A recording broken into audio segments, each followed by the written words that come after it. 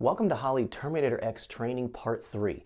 In this video, we're going to be learning about our global file structure and proper file saving.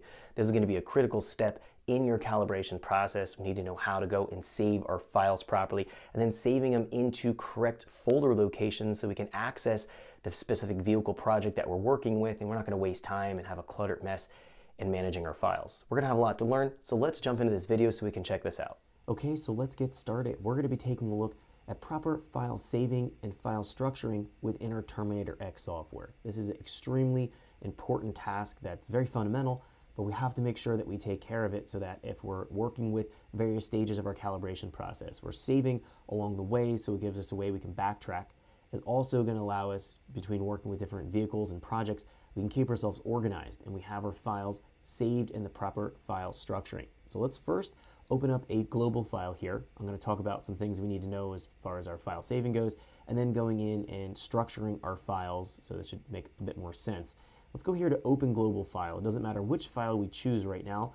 We can see in our directory here, we can find it's going to be the directory itself, the global file directory. It's going to be found here on Home, Documents, Holley, Terminator X, Global Files. So we can see within the Global Files folder, we have our base cal folder. Now we can create our own subfolders within here for the various projects we might be working with, but right now we haven't saved anything and we haven't created our own custom folders. I'll show you how to do that in just a little bit here. Let's go into base cals, and we're going to jump into our subdirectory here. So these are the base calibration files that Holley's going to be supplying for the Terminator X system. That's going to allow us to get up and running, make our lives a little bit easier. So these are essentially just our base maps. Let's go in here to our GM, and we have some options here: LS, big block, small block. I'll go here to LS based. We can grab any of our files in here. These are the original files. Now, one thing I want to point out is that we do not want to go in and oversave on top of the file that we're working with. If we want to go back in and open up the file again, if we saved it, let's say we make some changes, that's going to get it maybe a little bit closer to what we're working with. Maybe the injector size in the file isn't going to be suitable, so we're not running FIC 1650 cc injectors. Maybe we're running something like Injector Dynamics 1000 cc, or whatever the injector might be. We're going to be changing some things.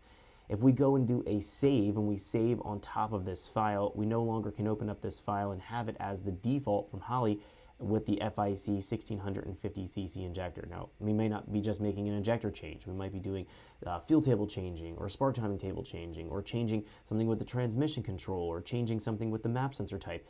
I don't like to touch the original files, so this is going to be a very important first step here, is making sure that we keep the integrity of this file here and we do not touch it. So we need to learn our proper file saving techniques. So I'm going to open up this file. Again, it doesn't matter which file we open.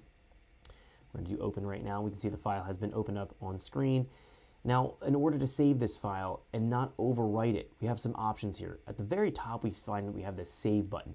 If I just click save right now, it'll save any changes I'm making to that original file here. So supercharged underscore 58x underscore 4L80 underscore MPFI underscore LS. So it's going to be saving to this file name. So any changes I make, it'll overwrite this original base file from Holley. We don't want to do that. So the very first thing we're going to do here, when we're opening up a base global file to start off with, we're going to go here to File, and we have some options here. We have Save Global File, which is going to be the same thing as going here and clicking Save and overwriting on top of this original file, or we can go to Save Global File As. This allows us to rename the file and not go in and save it on top of this original file name that's going to be in our directory. So our goal here is to leave these base files untouched, use them as good starting points and base starting points, and not alter or change anything from what Holley has went in and supplied us. So we can see if I go here to file name, if I simply click save and I don't rename it,